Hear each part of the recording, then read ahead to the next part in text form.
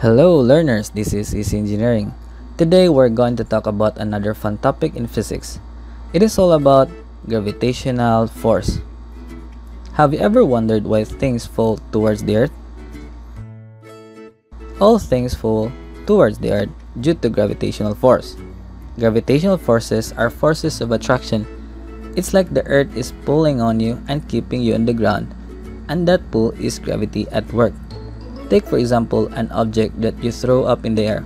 That object accelerates or falls towards the earth. In physics, the object experiences a downward force known as the gravitational force. But have you ever wondered what the origin of gravitational force is? Well, technically, there is no scientist or physicist that can explain the origin of gravitational force or any other natural forces. But different hypotheses and laws are present, among which the most prominent explanation presented was by Sir Isaac Newton, and it all started with an apple. Legend has it that Sir Isaac Newton was sitting under an apple tree when he was hit on the head by a falling apple. This was an aha moment for him and led him to suddenly come up with the law of gravity. Newton's first published a principle in 1687. This principle states that all body in the universe is attracted to other bodies with a force that is directly proportional to the product of their masses and inversely proportional to the square of the distance between them. This makes the new equation to be, and this equation is called as the law of universal gravitation. But note that Newton had no idea of what is the value of g. He just knew it would be a very tiny number, or in other words, it was just a proxy. So how do we know that the law of universal gravitation made by Sir Isaac Newton is true? Well, another British scientist made careful measurements with some of the most sensitive instruments of the time. This scientist is Henry Cavendish. He figured out that g was equal to about.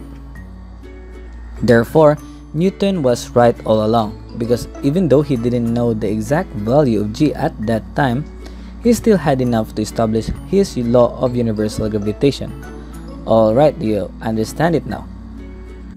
Now, fun fact learners, before we continue this lesson, did you know that when you drop a feather and a baseball in a vacuum, the two of them would drop at the same time? Yes, that's right. You see, when there is a lot of air resistance, a falling object moves slower.